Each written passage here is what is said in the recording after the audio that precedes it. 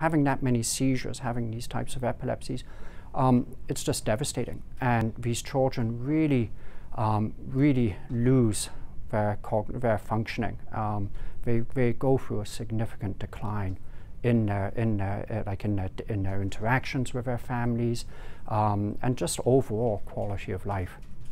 So these truly are disabling conditions. It started actually as the medicinal cannabis regulations were evolving. So we started the study approximately 5 years ago, start the conception and the development of the study. So during that time, the medical cannabis regulations changed a few times. We had to adjust things accordingly. But the reason we started the study is that there was a growing evidence that cannabis-based therapies could be helpful for some kids with refractory epilepsy. And we were being asked about this in clinic, and once again, these are very desperate parents, the parents of these children with severe epilepsy.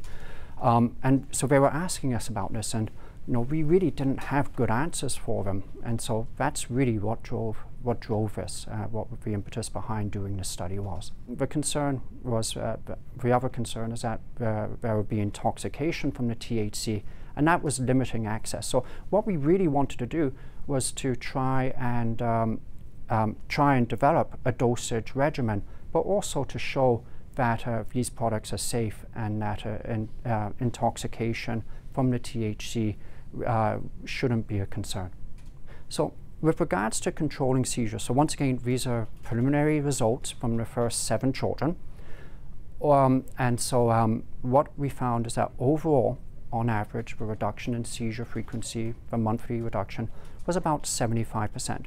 But there was a lot of variation. Some kids responded a lot better than others. So 3 of the kids became seizure-free, whereas others had less than a 50% reduction in seizures. So overall, that 75% reduction might not seem like a whole lot, but keep in mind, these are children that have failed multiple medications. And so the likelihood of another medication providing this benefit would be really low.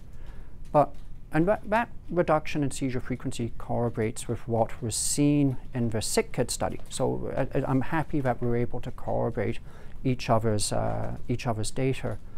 But what our study was able to show, which makes it unique, is that we were able to develop a dosage regimen that physicians could use, using a similar type product that we used in the study and the doses used, but also by measuring plasma levels of the cannabinoids, including THC, looking for intoxication.